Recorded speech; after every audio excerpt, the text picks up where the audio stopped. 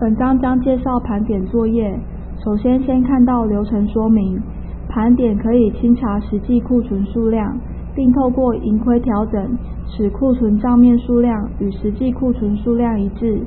透过盘点查明盈亏的原因，发掘作业与管理中所存在的问题，并且分析、检讨与解决，以改善作业流程和作业方式，连带提高人员素质和企业的管理水准。盘点方式可分为全面盘点，将所有产品全部盘点，与循环盘点，一次只盘点某些产品类别。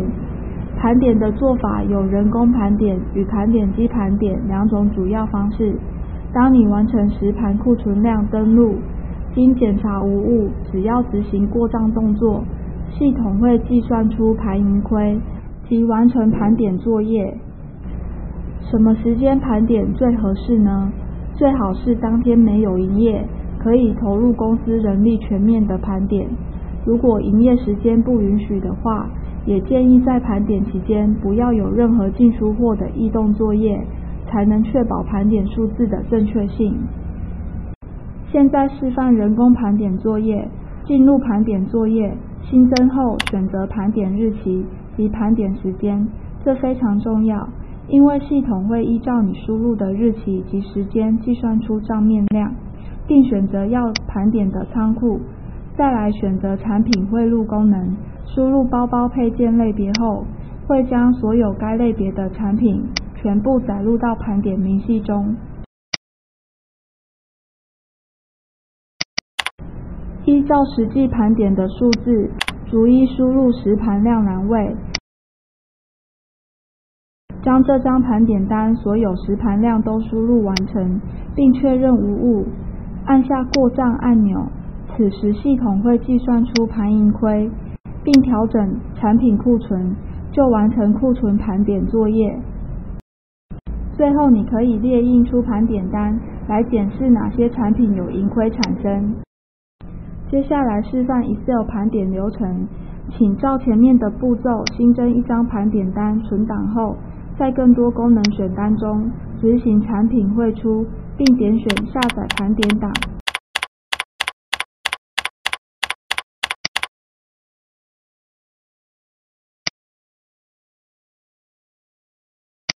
直接开启 Excel 档案，再依实际盘点的数量，逐一在实盘量储存格中输入。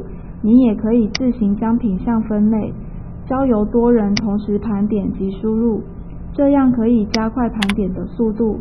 等到盘点数量正确输入完成后，将档案储存在桌面，以方便进行档案上传。执行产品汇入功能，选取档案汇入分页，用滑鼠将 Excel 档案直接拖移到浏览视窗。在视窗中有一个重复转录的选项，它的用途就是当你有多个档案要同时汇入时，需要将它打勾，系统就会自动累加相同品项的数量。最后按下汇入按钮，只要 Excel 档案有输入盘点量的产品，会全部汇入到盘点单中。这就是 Excel 档案汇出及汇入操作步骤。最后要讲解什么是载入盘点日未盘到产品作业。假设系统内产品有1000个品项，但实际在库只有500个，盘点人员仅能针对现有库存品项盘点，但另外500个账面量可能不是0。系统提供载入盘点日未盘到的产品功能，能自动的将当日未盘到的品项全部载入到一张新的盘点单，并将盘点数量归0，这样才能达到全面盘点的目的。